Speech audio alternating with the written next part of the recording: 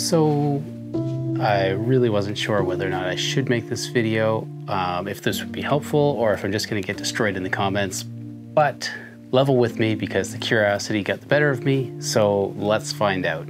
Now, what I'm talking about today is I've made the decision to go from a standard lubricant to waxing my bike chain, and I've gone with the Absolute Black wax. They say it's a graphene wax.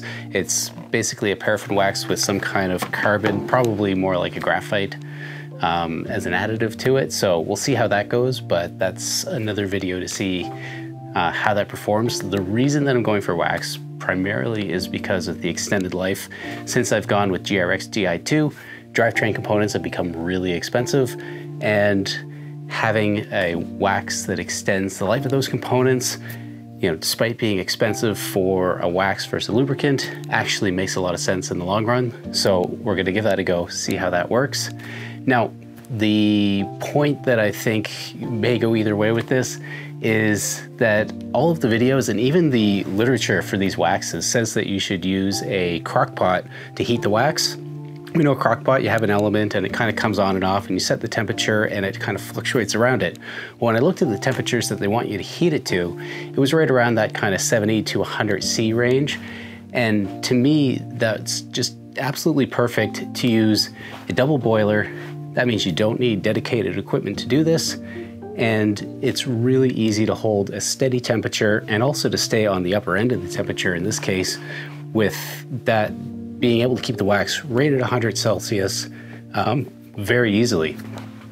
So let's run through the process. I did try this once before and it did not go perfectly, but round two, I've done one upgrade, and here's hoping that we have a little bit more success in this go. Okay, so first things up, we're going to basically fill a pot with water and just boil it. Now the wax that I've got, I put the wax into this bag, and now this, as opposed to the first time I tried this, I just used any bag. I think I actually used the bag that my Di2 manual or something came in, like it was just literally any plastic bag. And I've done lots of, you know, hot boiling water inside of some Glad bags, and it hasn't really been a problem. But because the last one went so poorly, I decided to pick up this Glad silicone bag, and my hope is that this will be a lot more durable, and because it's silicone, it really shouldn't have any reaction with the wax itself, where the wax is hydrocarbon. Let's give it a shot and see how it goes.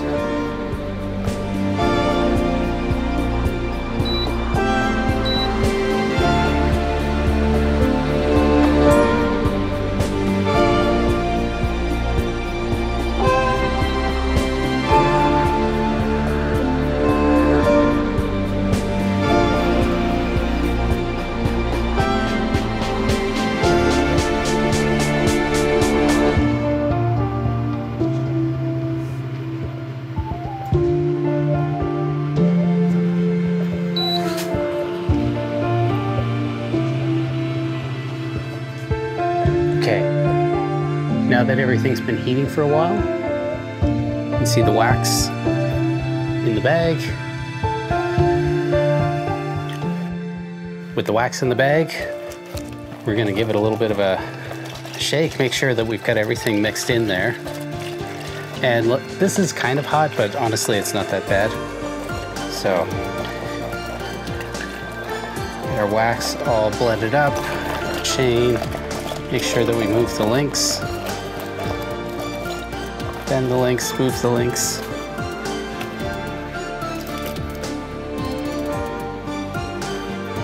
Then we can pull our chain out of the hot wax.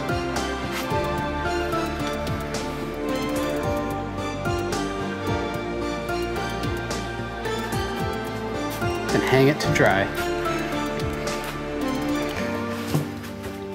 And now what we've got is a bag with all of the wax that once it cools, it will harden. And the next time you need it, you just take the bag, throw it in the water, and you're good to go. So I'm really curious now. Let me know in the comments whether you found this helpful or whether I'm making a horrible mistake and this is a terrible idea. While you're headed to the comments, if you wouldn't mind, hit that subscribe button, and also If you're not familiar with the benefits of waxing versus more traditional lubrication, then I'll link to some great videos down in the video description where you can check those out. So thanks, bye.